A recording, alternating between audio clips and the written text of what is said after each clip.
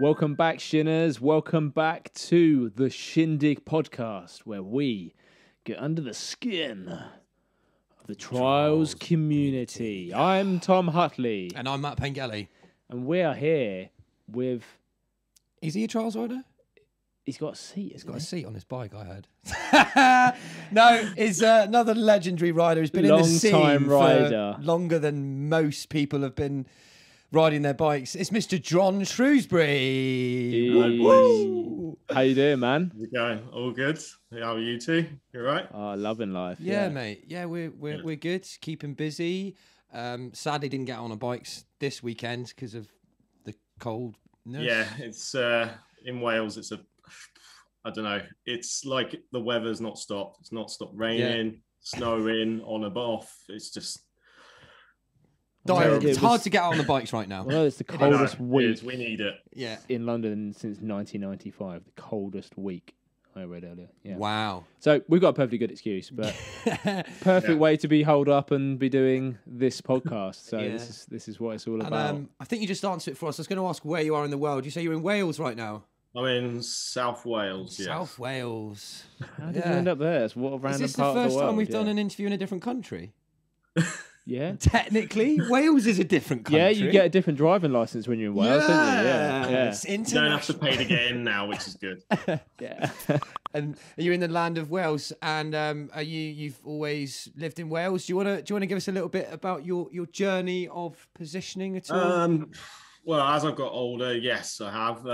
But like, start off born in Dagenham, Essex. So I thought it was pronounced Dargenham. Dargenham.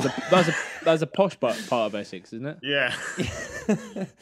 Go on, so the land of Essex. Yeah, kind of grew up there till I was about probably 8, and then I got into bikes. I think I had a BMX, which is a totally different sport. Yeah, a BMX there, I heard.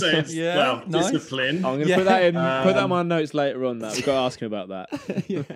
Yeah. Go on. That's where the seat kind of started. Got you. Yeah.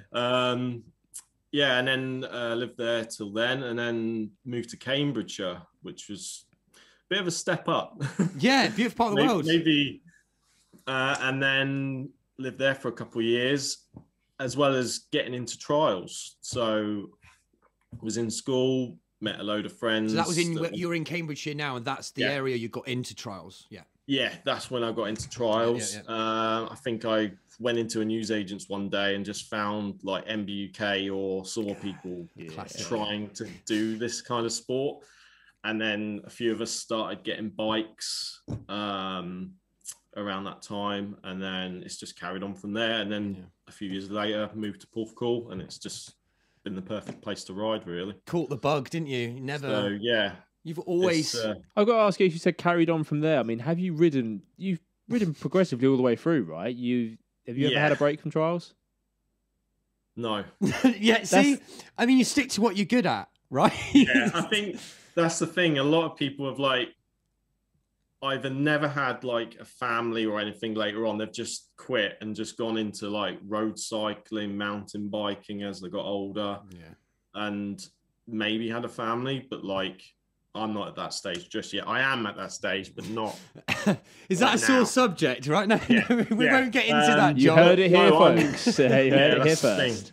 Like, I am into mountain bikes now because so many of the boys. I think it was mainly down to maybe a few guys like that I knew that were local, like James Porter. He got more into mountain biking and road cycling, and I kind of like got on that at the same time as him. So when I wasn't really interested in mountain bikes at all when I was into trials. When I first got into it, I was like, you get a DVD and it's all downhill racing. And it's like, I want to see that section of that person doing trials. That's in it. And it's like, but now it's kind of turned around and it's like, oh, I'm doing a bit of both now. So when you get that. That's why I think trials is the foundation of the mountain biking side now. If anything. Well, isn't it weird, like how mountain biking's like, and even road biking to an extent, is the way more dangerous than trials? Yes and no. Yes, I could say that. Yes and no. Because you have momentum and speed involved, and when you have speed, that's just That just multiplies injuries. With road bikes, there's obviously external variables. Yeah. Contributing to cars. I think there's a lot of balance there with road bikes because the wheels are so skinny, but you just don't want to, wheelie it too much. You just want to. Yeah, well, I think most of the newbies anyway, they're just like, just keep pedaling and I'll be fine. That's not something you can do in trials. That is definitely but I think something you can do. A lot of the technical part of mountain biking, like you going down a little bit of like wooded area really fast, all the, the roots, the mud and all that technical side helps quite a lot from trials. Yeah. So I think that's why so many trials riders have gone to mountain biking and kind of quick trials at a point that they're like, oh, I can just do this. It's easier for me to go out from the house instead of putting a bike in a car and then go do trials. So, Well, do the basics of what a trials bike could do on a mountain bike then becomes more impressive. Whatever, you just hop off a bench. If you're on a trials bike, that doesn't look anywhere sort of near impressive. Now, you haven't given up trials. You've always had a trials bike. How many years have you actually been riding then, John? I actually figured this out like 5 minutes ago. I definitely started trials around 13, 14 years old. So it's around 20 years. 20 years. Yeah. I was Andre Burton league, that is. He's been riding for 20 years. It's definitely around him. His time. But it's definitely then, because I was trying to figure out when I had these certain bikes, because I had a trials bike, my first ever trials bike. You were probably going to ask me that. That's exactly. Yeah, go ahead. Was Handsome Dog Rockstar. What? I don't even know. You would not. What? Guys, someone's put a link in the comments or something or a picture. I want to know what that is. If you had one of these, if you know what it is. It was like, it looked like a 14-inch, like basic kind of frame, steel frame, fully white. It had a built-in dropout, not one that you could take on and off, like hanger. Yeah. It was all white with stickers, and it had these like 3-piece red forks, like you'd have the identity forks, like on a jump bike. Yeah, I know what you mean. Yeah, they'll be straight and then straight, like a T kind of or fork shape, like they are. But they were bright red. So I was like, oh, I want to see this, man. Yeah. But you could see it in MBUK, and it was on offer. It was like, it's not $599, it's $299 on offer or something. I was like, Dad, I want that. It was something like that. Yeah. So I had that for Christmas one year, and then rode that for years. I think I probably changed the forks out to suspension at some point, because it was around that time of like Jeff Lanowski, Ryan Leach, all of those were running suspension forks and V-brakes and all that kind of thing. Yeah. And then I think it kind of got on to the point that I was watching more of like Eddie Tongue, Chris Agrig riding, and it was like, I want a new bike again. So I think I got like a CBR jump frame. It was I remember. Oh them. Yeah. Because it was. That was like that was reminding me of a GT Ruckus, wasn't it? It's just like a dirt jump / It was like frame. really low bottom bracket, fully silver. It was hanging up in a bike shop in, I think, Cambridge somewhere. Richardson Cycles, I think it was called. They used to have a few shops around Huntingdon and St Ives or somewhere. Yeah. And it was just hanging there. I was like, I want that frame and I want the forks that are next to it. So like full on chrome silver. And I was like, I want those. So I built that up, bought some Magira silver brakes that you could get at the time. So it was just all silver. I think I had a cheap pair of Mavic wheels that you buy from like the bike show. You know, if you had the bike shows back in the day, early 2000s, I used to go to them all the time and just whack them on. And that was my second trials bike. So it all kicked off very quickly from there and just progressed and evolved. Well, you wanted the bikes that the people you were watching while you were growing up, you wanted something similar. So you tried to make the bike look kind of like theirs, but it wasn't theirs. Yeah, it's always like, I want their bike, but you never quite get that. So you exactly that. But, you know, as time went on, you got bikes which people were actually riding. I think later on I had Brissers, if you remember them. They were like Brizzer American brands. B26D and stuff like that. Yeah. Yeah. There was the They much had- fabled mod one. I mean, I can't remember seeing Oh, that Nelson Reese, was it? I think his name was. Oh, I'm gonna have to. I don't know check that. No, he doesn't know. No, Well, I feel like when like parents are like talking about like financial matters and you just hear blah blah blah blah blah, like that's what I'm getting. There will be some older riders listening now. There being was like, whoa. this guy. If you knew Nelson Reese, he rode 20-inch, Yeah. and he was at the bike show, and he went backwards across a gap at the bike show on these two massive pillars or something. It was the video is online. Oh, yeah, definitely send me a link. I want to be checking that one out. But that quite a long journey of trials. That's 20 years is a long time. Yeah. As we've quite said, I think he has a seat, right? We've established this. Yeah, you've got a seat. No. Have you always trials bikes, you got a seat? Have you always had a seat on your trials bike? Well, from the bikes that I've had, you've had some kind of plastic, like some kind of I went sitting. through a phase once where I didn't have a seat, but yeah, it was just a phase. I had to have something there sticking out. Yeah, I had this phase which just had a plastic seat. Do you get it? There was a phase frame. Sorry, I'll go home. Well, when I had the Brissers, they kind of didn't have. They had a very low curved frame.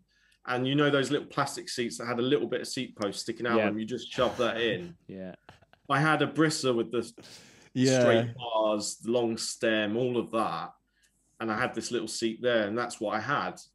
And then it wasn't until probably, I don't know, I even had a Planet X as well. That was another one. Another classic that was really early days of it, you know. I think before that I had an Echo ES3. Which was from a company, X Street, that started bringing in Echo many years ago. Oh, wow. That's another one. That's like another one. Like, we need to check that out. It's cool. Matt, write these down. Like, quick. We need to do our homework next time. But then, it kind of went from having a Planet X, which was like the closest bike to looking like a street frame, like looking like what the street bikes are like now, like that style of frame. And then it kind of went on to smaller wheeled bikes. So and that's when 24 sort of came out. So, and my understanding is actually you were one of the first people to actually get what is now the common street sort of Danny McCaskill geometry 24-inch bike. But you were one of the first people in this country to kind of get on one, I believe so, right? I had... Like me and Gavin Bedford, we had like a really good relationship with Martin Ashton and Martin Hawes at the time, and Gavin started to get frames through him. The very first Mark 1 Ashton Justice, which was like a silver frame, and then nice looking frame, actually. I would still have one then. You can see that on the retro bike on Instagram. They put one up. And then recently. After I think a few years, or not that long, there was a guy called Tim Pratt that had a Ashton Justice, and he rode it at a bike show. Oh my goodness! Do you know what? I've forgotten about Tim Pratt. Do you remember Tim Pratt, the rider? Pretty good. What happened to Tim Pratt? Does anyone know where you suddenly? I know we've just quickly gone off topic there, but he was a really good rider. I don't know if you remember watching. He was in Get as well. He done gnarly gap in London across those pillars. He's got a little section in the first one, I think. Sorry, you've just I forgot about that name. Like, could you? I'm bringing out names which you've got to find out about. Is he still? Have you spoken to Tim? Do you know what he's doing? It was quite a few years later because he ended up riding.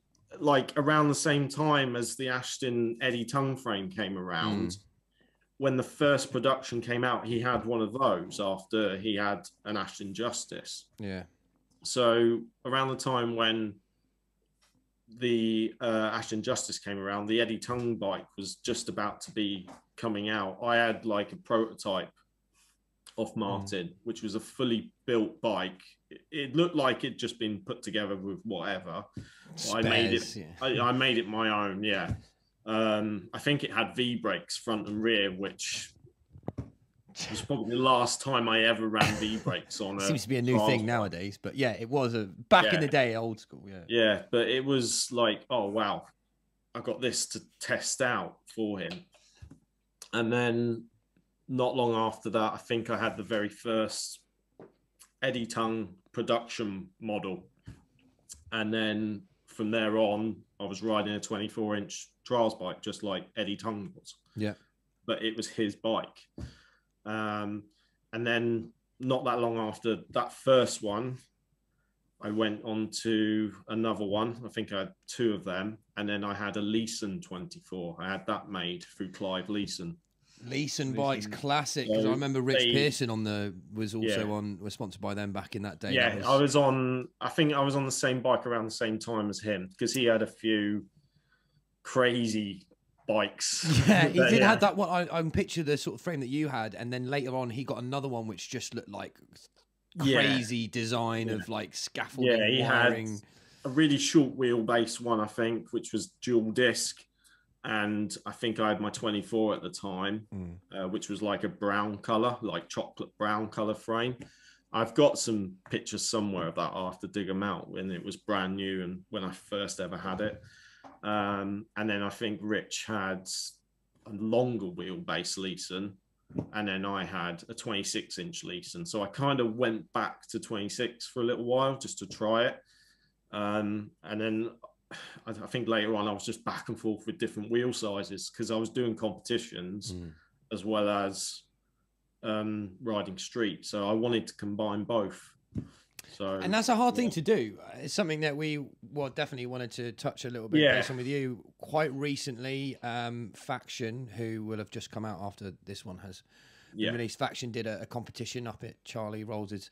I saw one of the only competitions last year, wasn't it? Yeah, it was the only competition last year, actually. I must say, yeah, it would have been. Unless there's any ones up north, like with the I'll say the only, maybe the only one in the south of England. We'll go with that, 100%. Bike Trial Academy, and you actually won on your trials bike with a seat, which effectively makes you British champion of 2020 in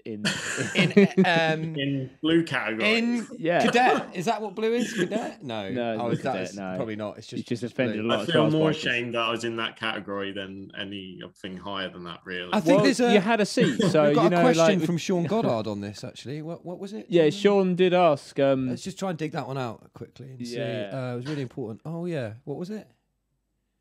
Well, should you have gone into red? Well, I'd say, I should have done, but I don't think I would have enjoyed it as much. See, this is it. Yeah.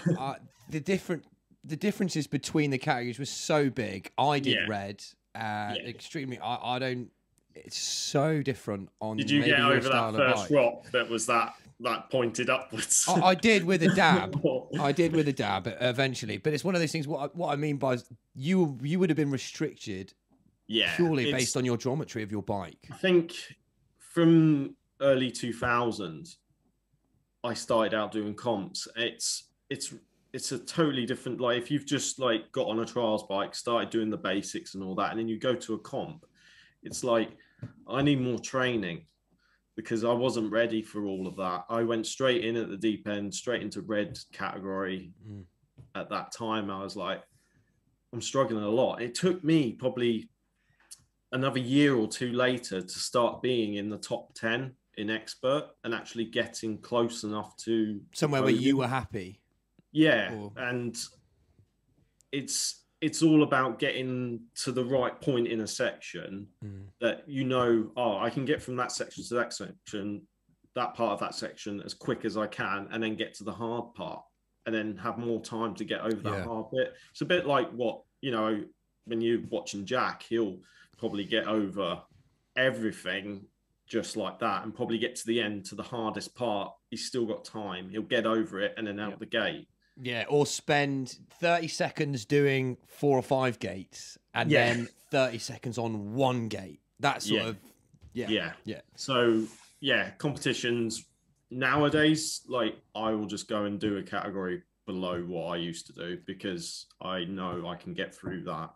But I might look a bit stupid on the podium because I've got these 2 kids. Well, genuinely, you're going to enjoy it. I like it though because you said you've done it because you enjoy it. The thing is, people get their enjoyment differently from trials. Obviously, you wouldn't have been able to enjoy blue. You did red. I would have been knowing full well that it was a huge challenge. You really need the challenge element, and for you, that is what you find enjoyable. Whereas for you, and I think especially your style of riding, John. Yeah. If this is my observation anyway, you seek enjoyment in being able to complete like a whole line, right? Yeah, if you can make it look fun and look good at the same time, and you actually traveled that far to do that comp and you want to have a good day out of it, do what you think is easier for you. Because I did have a lad who was meant to come with us that weekend. I really wish he did come. His name's James Parr, and he is an incredible cyclist from when I've known him since. And he just needs to ride a bit more, but actually go for it and actually come to a comp and just have one good day out. But it's kind of like that. It's like, I would have been like, probably before I did comps, I wouldn't enjoy it. Why would I go there if I'm not going to be able to do well? You know, but that's the whole point of a competition. You go there to find out how well you will do. Yeah. That's the same for every kid that's going out there and probably going with his father. He's like, oh, I don't know if I can get through that. Well, you've been training a lot. Why can't you get through it? You must be able to if you can. Well, yeah, don't worry about thinking whether you can or can't. It's about being there and going, I'm going to try. Sort of exactly. I think like probably when we were at that competition, I was trying to tell people, do it this way, do it that way, because you will succeed through that little part of the section. Yeah. You just need to try it that way. And they did do it. You know, and it's the same for anyone, but you're all egging each other on to try and help get through that section. But you just got to use your mind and ability. There is obviously competition between everyone that's there, you know, but we're all sort of helping each other out. Yeah. A lot of the time. I've never really seen it being. But also as well for people to kind of just turn up to competitions as more of a social kind of a different riding environment. It's good to go for, I'm riding for myself, so I'm just going to come ride in whatever I seek the most enjoyment, you know? Well, that's it. Like, I kind of set the bike up for the competition that day. I put a longer stem on. I put a more treaded tyre on. Oh, yeah, you did actually change your tyres. I did notice. I probably did that because I knew what I used to do back then. I was like, right, I'll put the lightest tyres on, which I know I'm familiar with and I've known for years back in the day, but I don't use them every time I go riding. Yeah. And I'll put a longer stem on just because I've got that bit of leverage compared to a proper trials bike, which is longer. And it did help. It did benefit quite a lot from that day, which helped. But... Sorry, what did you just say? A proper trials bike? Did he just say that out loud? No, I mean, we're all trials bikes. What's the definition of that then? We're all trials bikes here, but you know, I do love that. The factor in that trials has this every element of. It's the only sport to me that has every element of biking, like a bit of BMX, bit of mountain bike. It's called mountain bike trials, like a bit of BMX, bit of mountain bike, bit of downhill maybe. If I rode the bikes like you guys ride, it'd be set up totally different to the way you guys would. We're working on getting street bikes, mate. Literally, we've got a couple of street bike projects coming. I miss the ability to be able to do a manual, any form of a spin. Yeah. So, and just being able to link stuff together. I hate the fact that I was inconsistent with foot jam tail whips, and I just want to be able to do them every time.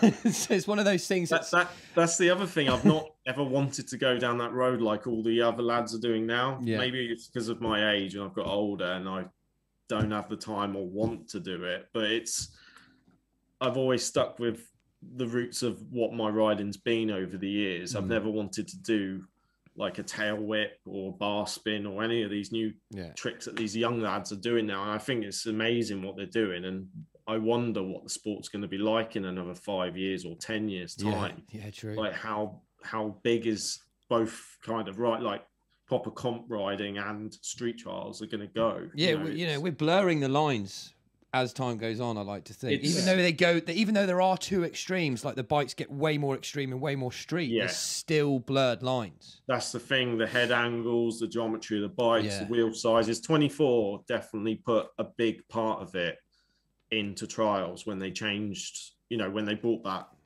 size wheel out. It was like, whoa, it's a whole new thing. The bikes feel, easier to flick around, do certain moves. It was just a new thing, which...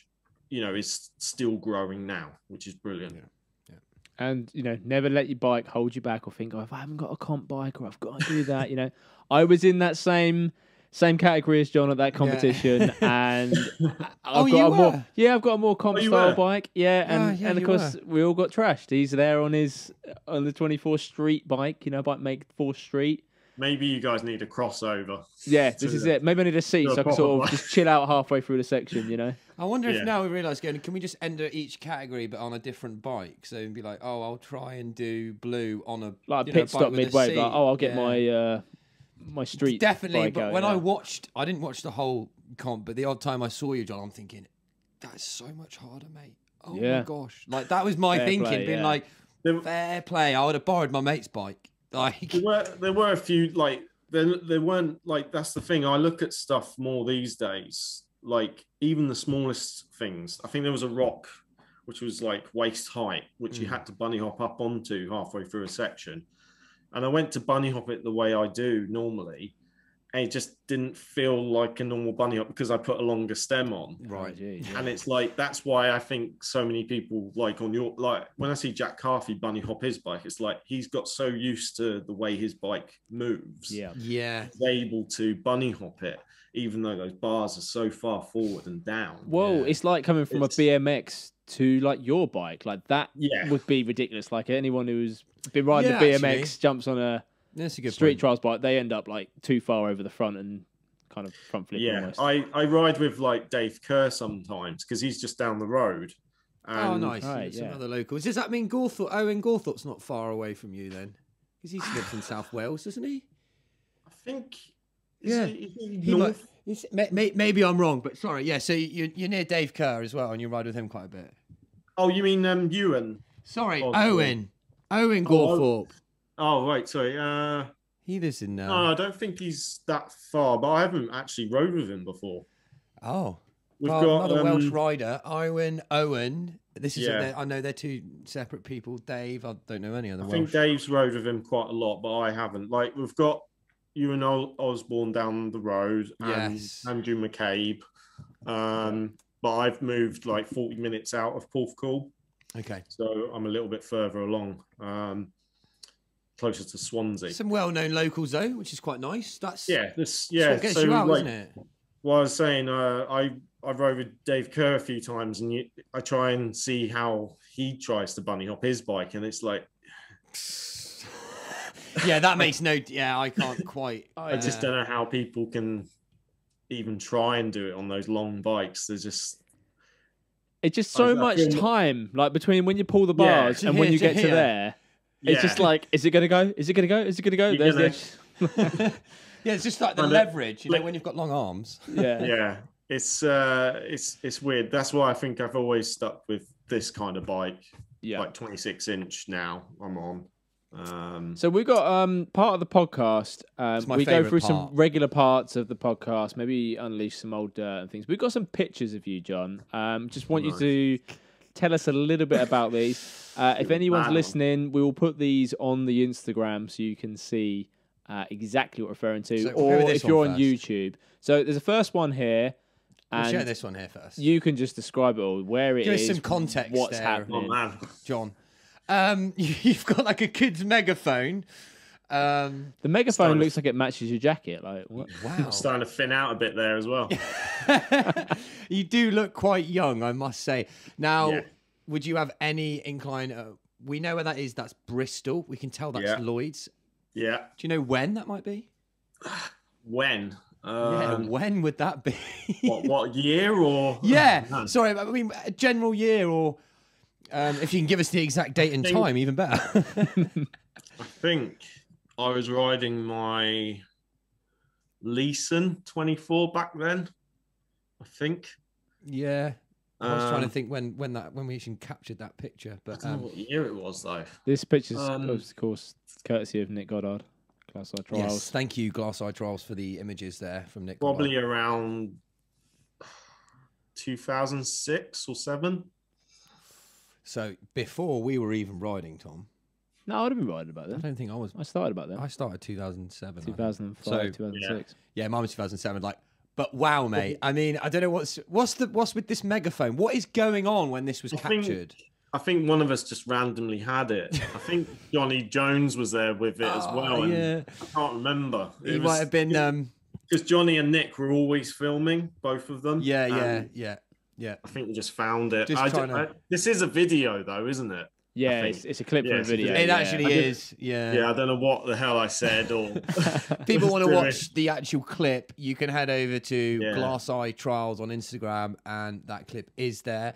We'll share this other one with you that I quite like, just for some context. Firstly, he's crying. Not sure why you're crying. You're probably not. No.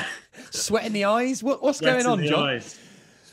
What's that? So, what's going on? Is it just sweat in the eyes? Is it? Sweat in the eyes, yeah. Okay, that's what they all say when they don't make a sign up. I think I was trying to film a line for Get 2. It was a line in Bristol where it was a bunny hop up onto a wall, but you bunny hopped it, manualed, and then hopped 90 up onto a little ledge. And then gap down onto another ledge, and then 180 off. It already sounds too creative for us, isn't it? That's one thing. I mean, you guys can get much more creative than we can. Yeah. I did like those gloves though. I wish I could still get them. I mean, you can. Yeah, you still buy them actually. Hebo ones. The Hebo. They're actual like proper motorbike trials company, aren't they? But I will say to everyone, if you ever see that clip, I'm sorry, I'm not wearing a helmet. I mean, that's the other thing. Also on the Instagram of Glass Eye Trials. Well said, John, because that is, it was around the time where you're probably like still questioning whether it was cool or not. Yeah, it was. Yeah, I like to think now we have a really. Oh, my headphone just jumped out. I like to think now we have a really, really good group of people that just. Yeah, respect. we're always telling people what they should be doing these days, especially wearing a helmet constantly when you're out. What's the one thing I do love about trials is that it's the most controlled in terms of crashing or whatever. So, i.e., when you, like I said earlier, mountain biking, you crash at speed, but we'll still it's quite a good helmet culture. Everyone wears the lid. Anyone who doesn't wear a helmet is generally disrespected, and hence why, like John just said, then he just says everyone. If you watch the clip, I have to apologise that you won't wear a helmet, but I think. I did have a few of the lads back in the day, like say, John, just wear your helmet. It's like, why? Yeah, I liked it when I was a kid. I would say the same thing, but yeah, definitely now it's one. Especially when we were filming, I think probably Nick put something at the beginning or the end of the DVDs just to say, yeah, we're professionals in a way, and we know what we're doing. But don't do this without wearing, the it's like you can watch this, but I wouldn't do the same thing. I mean, it was confusing actually. I thought you were wearing a helmet, but I realised that's hair, isn't it? Wearing my helmet now. Those that don't know, John, he's wearing a hat, but he doesn't have any hair now, does he? No. So that's what adulthood can do to you. The stresses of the Get DVD and all those lines he couldn't quite get to. He lost all his hair. Nick stresses us out for probably about 8 years of filming 1 and 2. So, and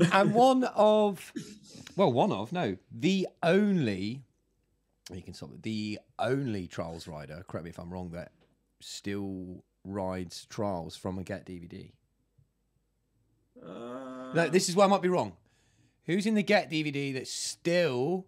Well, Andre Burton's in there a couple of times in here. You've got Sam Wheeler that's just come into light. Sam Wheeler. So Wheeler, okay, cool. We can tick these off now. He's back. He's back. Yeah, but you say back. John never stopped.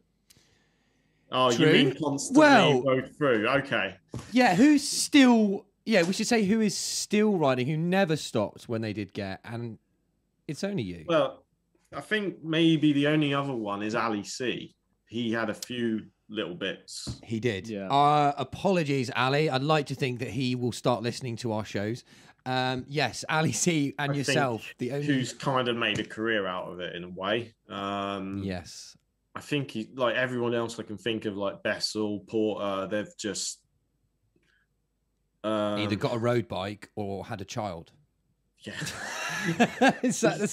Or both, Joe Which one? Yeah, it was Joe Marr, yeah.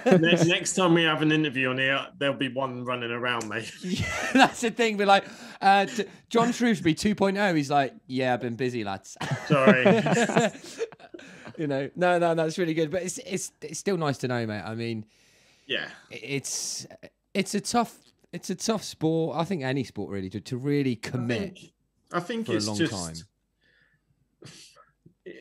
I don't know, like not everyone, has got to that point where they, a lot of people have got a career and everything. I work a lot. My partner does. But you've got to always have time for yourself. Yeah. You've got to be able to have something that you've enjoyed since you were a young lad or girl, really. Doesn't make any difference. Yeah. We've got women. You've got to let loose a little bit. In the sport as well.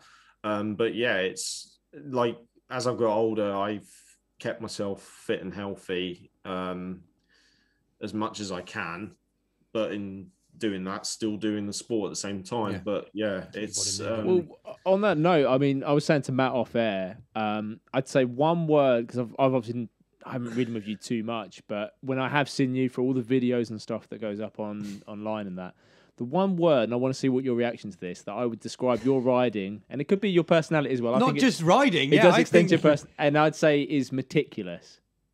Yes. In terms of sort of how sort of clean your lines are, how you present yourself as a rider. You've never come with presumably as a person. Probably how like everything Nick and Johnny have like taken on board, that I've always wanted stuff to be kind of perfect.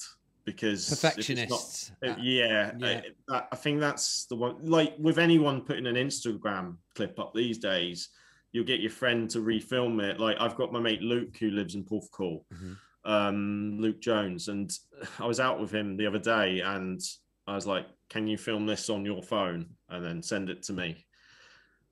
Probably 20 or 30 clips later. Yeah. Everything has to be perfect. I'm happy with that one. Because I can't get it any more perfect. Because that is what you like. I watch a lot of BMX, I do. And it's the only thing that kind of gets me in the mood to ride these days. Interesting. That's cool, yeah. It's something over the years that I've kind of gone into that kind of discipline. I've got a BMX as well, but I haven't rode it enough because nothing is open. No indoor parks or even outdoor ones aren't allowed. Yeah. To be in, but you can kind of find lines or ideas through other sports. So BMX has been one of those which I kind of took on a few years back, probably around the time I started riding 24, because it's kind of close to that wheel size. Yeah, and not a million miles away from each other. And that watching that has helped a lot. Up till now, and I still share loads of BMX videos online and stuff on Facebook and stuff, just like even people that don't ride BMX or watch it, they're like, well, that's insane. Yeah, and it's one of those things you'd often see a rider do the same trick. They'd land it every time. Like, they could do it. But it's more so like that one was way nicer with trials. Did they land it 2 wheels? Was it with trials, we're like, he's made the gap, he's there. There isn't much more you're going to do with that. Yeah. The annoying thing is you do it, the line, first time, and then you say, can you film this for me? And you can never get it again. Yeah. It's always perfect first time. And it's like, we've learned to get the camera out. It definitely shows in your riding, but I think even when you turn up, like the way that you present yourself for riding, like, how you dress in that, it can't. You never had a mismatch of t-shirt and shoes on your bike or something. This is my example. Yeah, I think you go the whole way. Like without even realising. We just slam like a t-shirt on and you got some crappy shorts or something. You think, that'll do, I'm going riding. But I think for you, it's definitely like a ritual, maybe. Yeah, you do it without realizing. I love that, because that's kind of like your identity. That is what you've always given the trial. I'm always constantly wearing a hat now because I've got no hair, and it's cold. But you can also see what Tom was saying in your riding, in the way that you're trying to present yourself. It's like, that's not perfect. I can be better.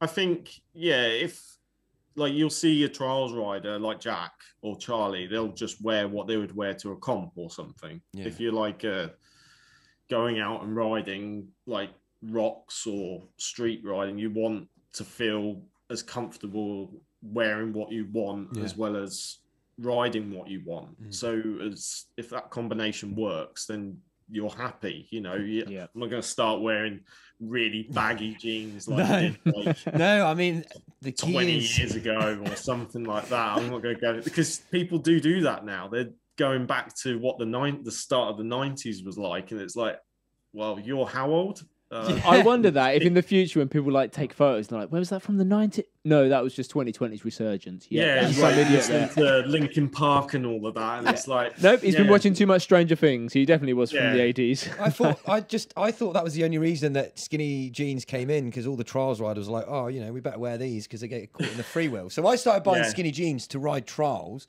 and then all of a sudden One Direction came out, and we were like, well, that's the thing. You like saw skinny jeans on a guy, and you're like, oh, I'm going to nick them off my sister, you know, because she's the only put one them in the on to house wear with skinny trials. jeans. It was like There was tights. a really weird time And in now- history when skinny jeans was like, what? You can wear skinny jeans? Like, I what think the hell? looking back at it now, like, I don't have any pair of jeans that aren't skinny jeans. Yeah. But when we were kids, it's like, oh, I only wore skinny jeans when I rode my trials bike because they were girls. You go into Levi's or Topman, you're like, boot cut, no, that fit, no. Skinny, there we go, that's me. Our famous ambassador, Chris Jackson, I'm calling you out now. He wears women's jeans to ride in. Well, yeah, you don't get ripped off. Men's, Like, women's, doesn't really matter, does it? Yeah, I suppose nowadays it doesn't matter, does It it? depends where he gets them from, where it's cheap enough to buy them. But you're right. Anyway, the bottom line, whatever you feel most comfortable in, if that means you feel comfortable looking your best, then you go and look your best. You know, just run it from that way, however anyone wants to be. One thing we haven't touched base on is sponsors of yourself. Now, I actually don't really know too much about your journey and support over the years, but I wondered if we could go into a little bit about maybe how the start, maybe where you're at now, or where it might be going. I think the first time I started to get some kind of thing was probably through, like, when I first had the Ashton 24. That was probably, well, before that, I had an Ashton Justice that was kind of semi-used by Tim Pratt, which he rode.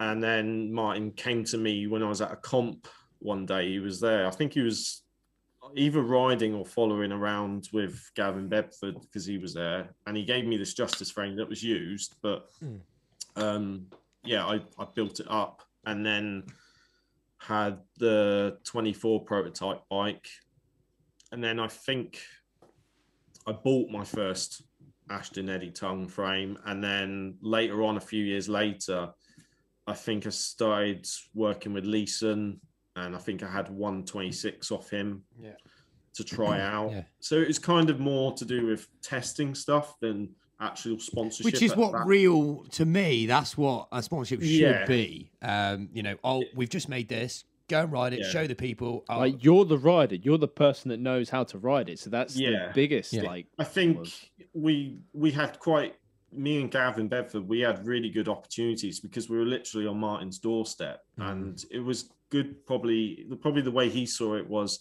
I got these young lads, you know, they got bikes, but, you know, he probably wanted us to promote him a bit more.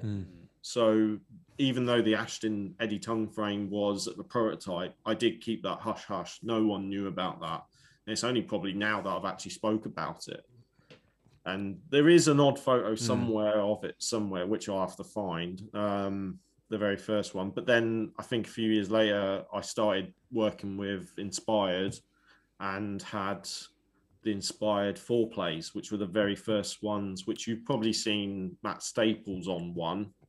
And then Danny McCaskill had one, but I had one which became the production model, the very first black You had one before Danny McCaskill. Yeah, basically. it was. That's why I'm making it it clear to everyone else. Like, it was John is the original. Sorry, John. They had the prototypes, and then I had the actual production one as well as he did. But that last photo that you just put up, that was the first 4Play I ever had, which was Inspired, and then I had a few more after that. No, wait. So they actually, I thought, you can correct me now, I didn't know the year that Inspired fully started, because I thought it was sort of like 2009-10. Well, you just said Matt Staples, and I thought it was a bit out of the game. He had one for a little. I think he had, because I've seen a few videos that he had one with Magira's on, and then at some point V Brakes And then Danny McCaskill had one where a few photos have cropped up with a black frame and I think steel Curtis forks or something he had on it. Those were the 2 prototypes. And then Inspired brought out their production ones. I think it was a black one that we had, which it was in that photo. And then I think I had a brown one and then a dark green, like racing green one. Yeah. And these are they steel at this time? No, they were still. They were alley, right? Because I wasn't sure if they started on a steel. Sorry, it was around the time I think when they brought out the brown one. Oh no, they did when they brought out the black one. They started doing forks to go with them. Right. And if you go online, you can find. I think they did a black and a white one version, and then a few different colors later on. And then they started bringing out the Inspired Hex. So I started riding that instead. It was nice to go back to a 26 after riding all these 24s. And I really wanted one. So I had a red one. And then I think not long after that, they changed the geometry, made them slightly longer. And I think I had a green one and then went back to another short one again. It all started to develop and change. I think Ali C was on a red one for a little while. And then after at some point, everyone started using disc brakes front and back. And I did start to use, I never wanted to run disc brakes at one point. It was heavier, wasn't it? You're more likely to damage it. And the reason I didn't want to run them, I found them a bit too delicate in a way. I don't know. It was interesting. It's a bit of a weird situation because I always ran V brakes years ago, then went to Magira's, and then some people started using disc brakes, and I think I was just worried I was going to bend these rotors, even though I side hopped the other way. I was like, they seemed like they were so expensive and delicate in a way that I didn't want to run them. But then I did when I went to a Hex. I started running a disc brake on the front. And then later on, I went to a Merino. I started getting a proper sponsorship through him where I could design the frame and he would ship them over. And so that was customized geometry to yourself, basically. So Merino were like, send us your numbers and we'll make it for you. That was the point where I was at. I was like, right, everyone was getting disc brakes on the backs of their bikes. And I was like, I want my own frame with a disc on the back. I kind of indulged in getting a dismount put on my Inspired Hex. I think Josh Leach, he welded one on the back for me. It doesn't surprise me. He did a really good job of it, even though it had like carbon wrap on it. I sprayed it all black and it looked good. Yeah, it sounds, it really does. It sounds cool, man. I've still got the frame now because I didn't want to get rid of it because it was showing what bikes could be. So unique, mate. Yeah, definitely. Yeah. So I kind of finished with Inspired, did that to my frame, had that for a little while. And then I went from those aluminium frames to getting in touch with Merino and getting my own geometry designed, different head angle, steeper head angle, shorter chain stays. That's a biker's dream, mate. You're telling somebody, "Oh, I want this job." Like they're building it for you. That's incredible. Yeah. So, what is your geometry? What works for you? What in a bike? Just talk us. It's at the moment I'm currently riding an extension 24. I have got, but Craig Lee Scott is actually borrowing it at the moment because he wants to try it. CLS. So I gave it to him at the end of the summer to try out. I rode it a few times through the summer, and at the moment I'm on. I was on a Merino for a little while, and then I'm actually on an Inspired Hex at the moment that I've just stripped silver. It's just raw because. Sorry, I just want to say, what's it got to have though? Like, for you, is it got to be like, I can't ride that bottom bracket rise. I've got to have this minimum, this wheelbase. It's kind of got to have like really short back end. Okay. So you can bunny hop it straight up to back wheel, maybe a plus 20, maybe a plus 25. I did have 25, 30 on my Merino, which made it more easier to ride natural, which kind of helped with a higher bottom bracket, like on your bikes, and that kind of helped really well. I did have a steep head angle on that for a little while, but I've kind of gone back to a slacker head angle on this other bike. But yeah, I'm working with extension at the moment to bring out a 26. And that is your current sort of sponsor now, is Extension Bikes.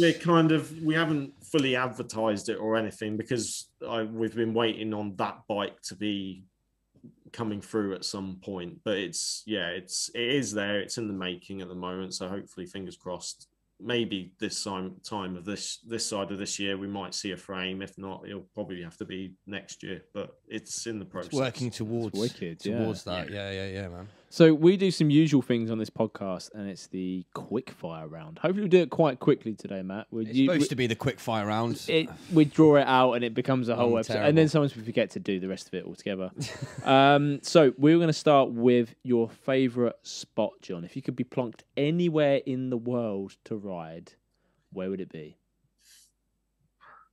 It'd be nice if you asked 2 spots, but that's fine. If you want to give 2, that's okay. This is your episode, John. I would say Porthcawl is always going to be the one place because it's where a lot of riders have been. It's got quite a good heritage kind of place for, Martin Ashton and Martin Hawes, where they first started riding. I first met them.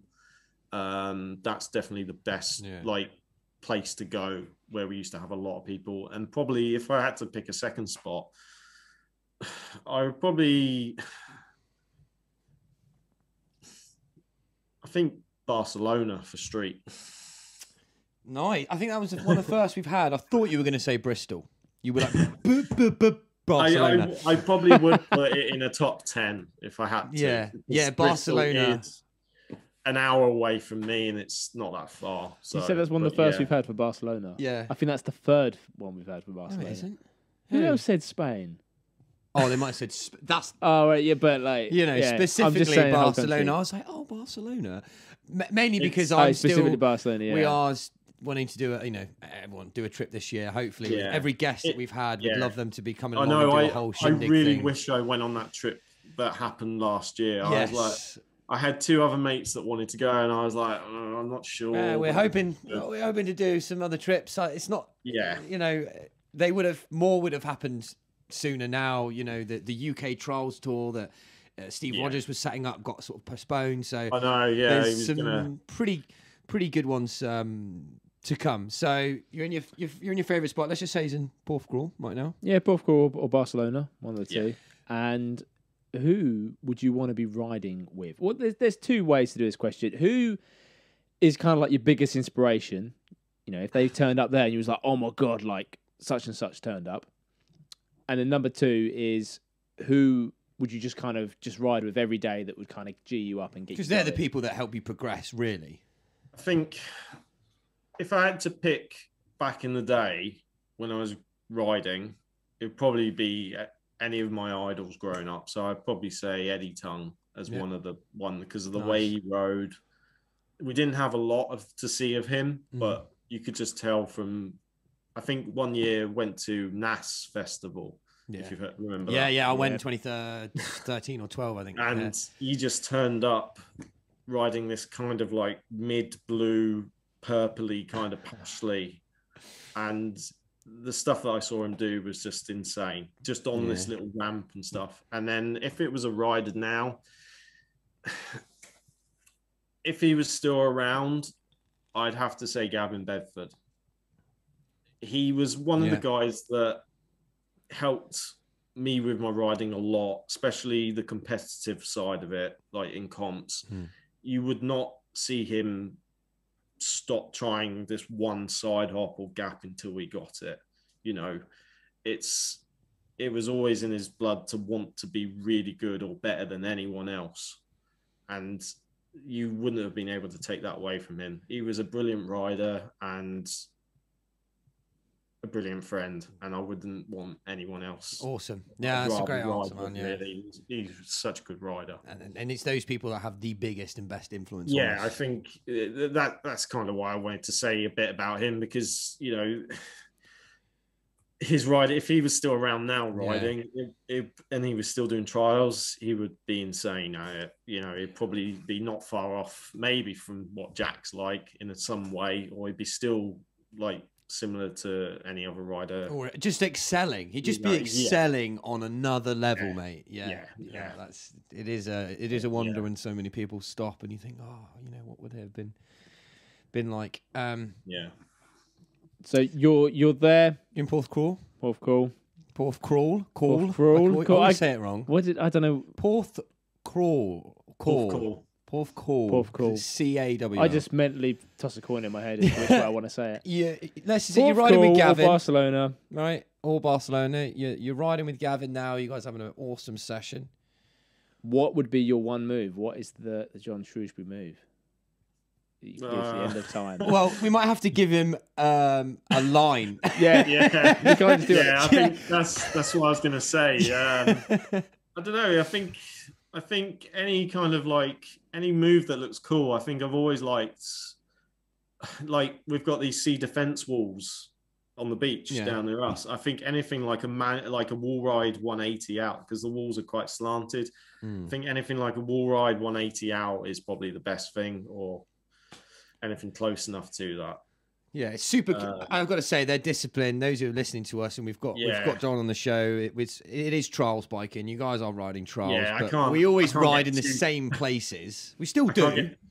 I can't get too technical with it, just to say. Any other. Yeah, exactly. Well, other people just turn on and go side up. You just jump to the side, but you guys would do that to do something else, to something else. Yeah, it's you combine all these kind of moves these days. What I'd like to do is just spend a week somewhere. Like we could go to Barcelona, even spending a week there, it's insane. You want to spend more than a week. You want to spend a month out there just to find something to ride. And I haven't been back there. Airbnb for 1 month, shall we? Just get that's good to me. Yeah, we'll book it for a month and get different people to come in those weeks, and we'll just charge them and be like, come on, let's go. No, that'd be tell them that's our business model. That's our plan. Well, we wouldn't make anything, but it would be. But that does sound awesome, and in the weather, you just can't beat it. Yeah. There's so, mate, that's awesome. I mean, you've got your favorite rider, your favorite moves, and there's one thing. As a rider who rides sort of 24-inch discipline, I'd say whatever you want to call it, street trials, we haven't really 24, 26, a bit of both. Yeah. I wanted to actually get your opinion on the Kruker's new street bike that's been brought out. I don't know if you've actually ridden it. I love that they've kept the head tube the same as their other frames, that kind of twist. Yeah. But from the numbers that you've read online, or have you heard anything from someone who's got that experience? I want to know from you, what are your thoughts on Kruker's bringing that? Will it fly? Will it go? Work?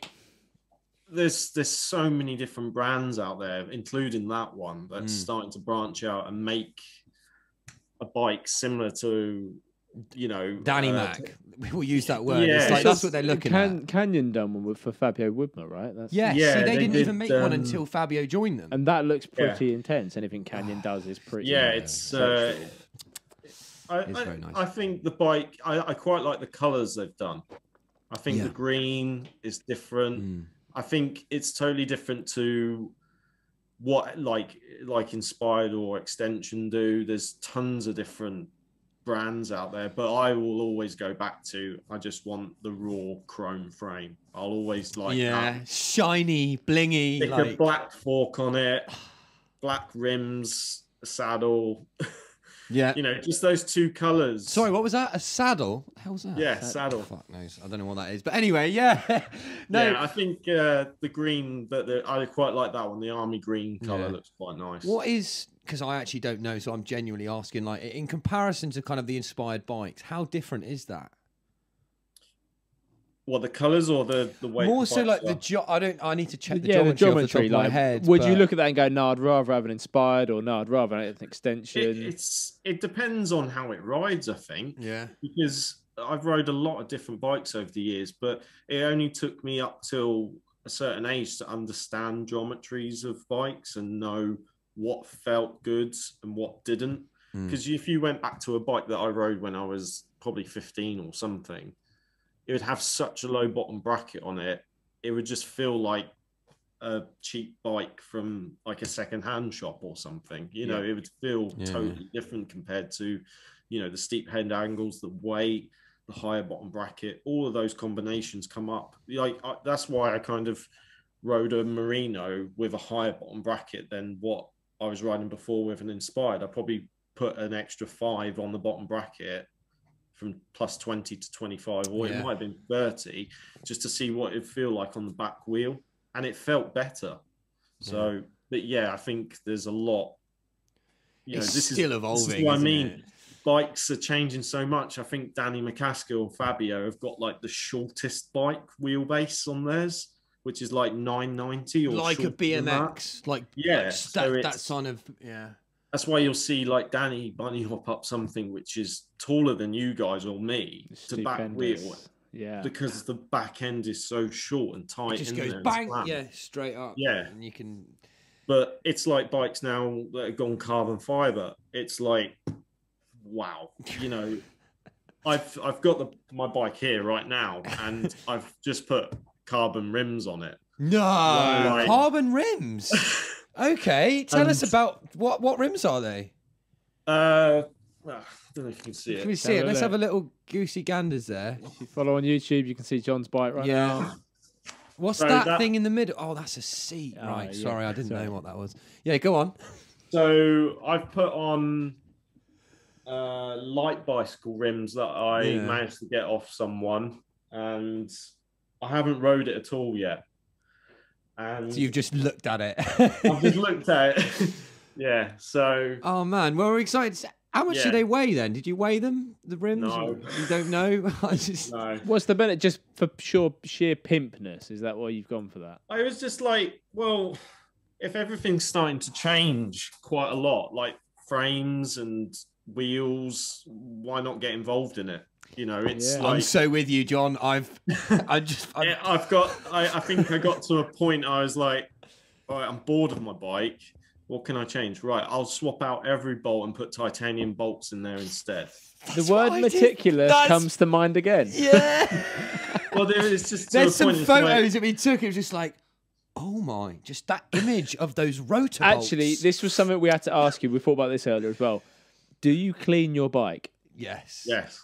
Yes. Knew it. You had to actually clean, because I was like, always looks good. Like it's always. I don't know any like trials you've got bikers out of a that clean their showroom. bikes. It's the only way it'll last longer in some True. kind of way, Would definitely unless you clean these parts and take them out, re-grease them, all of that, it will never run smoothly. What's grease? I don't know what grease is. Is that something that goes on threads? No. Next ride you're on, you'll just hear these creaks. I think that's what my bars do every time I land. But it's a good point about the carbon thing you were saying, because I think like Jack and Charlie and that, and loads of other lads, they're all running carbon forks and handlebars, is it? Yeah. That's the most common. Well, Jack posted on his Instagram the other day that he's been riding for Krukers 6 years, and obviously he gets different sets of forks, but he's never snapped or cracked a set of Krukers forks.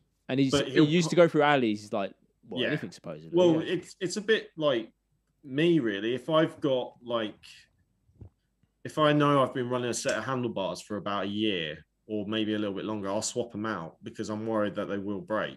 Yeah, that's where we're all different, aren't we? Wait till they all run them into the ground. Well, I've had my Echo Urbans for nearly 10 years in forks. I think my changed and 2 years. Every time I do a front up, I think, I haven't changed these for the most piddliest I never learned to do them. It is dangerous, but it's a trend. They're setting the trend, John. It was always going to come around at some point. It's like, well, I've got an opportunity here. I managed to get hold of a pair before Brexit, because if I was going to get them, they would have cost a lot for postage. Don't remind me already, because I think I've got a frame or some forks coming from Europe that ridiculous. But what I was going to say then is, we've had carbon bars for a while. I've jumped into that carbon. Are you jinxing it for us, Matt? No, I'm not. I'm not jinxing anything. My bars are fine. I've only in the last week been like, oh God, this guy's only. I'm gonna have to get carbon forks. So of course I've been on the phone to the sponsor. Hey, what are you gonna give me? Come on. Ben's like, I'll call you back. How much? I'll call you back. I'm just thinking now. Everyone's brain watching this is gonna be like, oh, I've been running my forks for about probably 5 years. I've had my handlebars for 8 years, and John changes his every year. It's probably time to change them.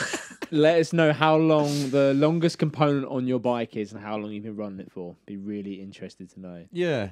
Yeah, that would. Do you even know what is the longest part you've had, or you just change them every year? This bike, I think, if there's anything on it that I've ran, it's probably the saddle. The what? The bit do you even sit on it? Like, do you sit? Well, when you're chilling, yeah. Yeah. I guess I think it's the only. I think it's the shape of it. I've never wanted a padded saddle because then there's just more weight there with the padding in it. Yeah. And it's funny because like the Ashton bikes were the only trials bikes that were close to a real trials bike. I love that. Because of the whole scoop. And that was them being like, well, that's what trials bikes are. Still got a few of them. Has anyone got a 20-inch? Have you got a 20-inch? Didn't they make an Ashton 20-inch? Yeah, they did. Yeah, I've still got the Ashton Mark 1. I think I've got 2 of them, and then I've got a Mark 2 as well. So I have still got 1 or 2, but they've probably been the paint's gone. I've sprayed them black or something like that. But if anyone has a 20, I'm really interested to get the 20. They did do a 20-inch. Gavin did have one for a little while, but it never got to a point that it grew on. I think it was just. They just did it to a certain point that a few riders because they were really popular. A lot of people had the 26. I did see 1 or 2 on eBay a few months back. There were a few of them. We'll have to keep our eyes open. But is Martin still close? I mean, you don't live there anymore. Are you still close with Martin? Have you spoke with him at all? I saw him last year, I think, towards the end of the summer. But yeah, we don't see a lot of each other. He does pass sometimes if we're out on the bike on the seafront or somewhere, and says hello. But yeah, we still, I believe we're still, mutual. friends. And if he sees you, we'll still be friends. So, same with Martin Hawes as well. Tend to speak to him sometimes online, or just if he's down, then he'll come out for a little ride as well. So yeah, it's good. Keeping that conversation. I have met Martin. I've lucky enough to spend a bit of time with him. But the next time you see him, he does follow me on Twitter, but he hasn't replied to my message because, of course, we want to get him on the show. Well, not us. Everyone wants him. Everyone wants him on the show. Every trials biker wants them on the show. So if someone sent this to Martin, you follow me on Twitter, mate. He followed me, so I thought, I've got direct messaging, but slide into his DMs. I slid into those DMs, nothing yet. I just wanted to share that story. I've thrown up in front of him once. We got drunk. So there's a lot of stories to be told with Martin. And point being, if you do bump into him, tell him about your show, get him to give it a listen, and he'll hear us right now going, "Come on, Martin, we need you." I think that would be awesome to get some of the older guys back on it as well as. That's one of the requirements as well as being on the podcast. I hope he says who. Well, we'll see. But there's another person you ride with sort of regularly, but we want to find out something. Yeah, there's a requirement of coming to the podcast is that you have to almost nominate someone, or who do you think would be a good fit to come onto the Shindig podcast? Who do you want to see here? I did have a little think about it. I think because you said you've got Nick coming on at some point. He's been on, he will be. So this would have, when this has come out, his would already have been out. But yes. Okay.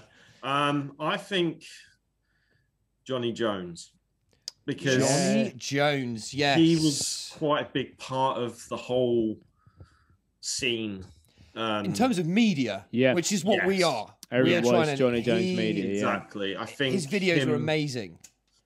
Yeah, I've worked with him quite closely with a few videos, and it's had its benefits from it. Just having that, footage, actually seeing, because you would not see that riding unless it wasn't for him. Yeah. Everything that he has done for the sport. It's mainly around that. If Nick was out filming, he was filming, but he might have got something instead of Nick. So, well, it was at a time when filming and the internet was also primitive and very sacred. Yeah, and filming was not on your phone, was it? Johnny, you relied upon people with real cameras that Johnny and Nick had. They were the pioneers, really. They heavily invested into it. This would have been quite expensive for them to do this, as expensive as us all riding our trials bike. So I think it'd be a good little thing for him to get involved in. And I'll get him on the list now. That is a fresh name. If anyone else, said someone, they get on the tally. But yeah, get Johnny Jones on there for sure. There's a lot of videos that he's done of big group rides, and I'm sure we can. I mean, that's what I suppose. It's our duty now. Those guys aren't really taking that time to do the media, so it might be up to us to take the baton. They've paved the way, and we're so to speak. Not that DVDs are a thing anyway, but we'll make a featured film video rather. And I love the idea of getting the Get Boys back together for a picture or some funny clips. That is something I've got written in my YouTube channel ideas. Is a Get reunion, but whether we'll come up with that. I think John will have a big part in that, and you definitely have to help us get those riders. Yeah, I've been trying to get Porter out as much as I could, but he's just like, nah. Yeah, I think he gave up some time ago now. I know. There was a glimpse of him on Instagram riding Pashley. Pashley, yeah. So he might be maybe in the summer. I think we were quite restricted this last year to try and get anywhere. So, but fingers crossed. Yeah, I might be able to get Craig Scott out as well. Hopefully so. Yes, that is another guy with. Hopefully, we'll come on and chat with him very soon as a close friend. We'll leave you to put the good words in there for us, John. Yeah. Absolutely amazing show today with Mr. Shrewsbury. I love that, John. I think he's got a seat on his bike, hasn't he? I think you've got a seat. No, it's a trials podcast. Is it a trial? We're a trials podcast. We're a trials podcast. Of course he hasn't got a seat. Mate, as the start of a new trend, of course, trials is trials. There's so many of us. Whether you've got a seat or not, we don't fucking care. It's just good to get on. Come for a ride, come for a chat. Hit some walls. So fingers crossed we'll get to ride sometime this year together. Well, we had we had a lot of good rides in 2020. There was a lot of faces that I've never personally rid with. Didn't think we'd and be we able had to. big-ish group rides, almost a little bit like the old days, some would say. Yeah. Well, elites, the police said elites are allowed to train. So, I would consider anyone do a back hop an elite cyclist. Yeah. To me. Not every cyclist can do that. No, That's like someone looks at me and go, whoa, you go, that's because I'm elite, mate. We're not riding in the elite category though, are we? I don't have to know the nuances of the competition. They don't need to know the comps. We're just known as elite riders. But again, mate, thank you so much for kicking us off with that. We will have some really good. Nice other riders with seats on. Check out John on his Instagram for all of his media and what he's up to on his bike. What is your Instagram, John, so we don't get it wrong? I think it's John.Shrewsbury. Nice and easy there, John.Shrewsbury on Instagram. All be linked down below as well. Yeah. Thank you for tuning in once again. We've been the Shindig Podcast. New podcast out every single Friday, and do check out the YouTube for our regular uploads and media of us riding our trials bikes. I've been Tom Hutley. And I've been Matt Pengelly. That's been John Shrewsbury. Thank you very much. Bye-bye. Bye. Ah, you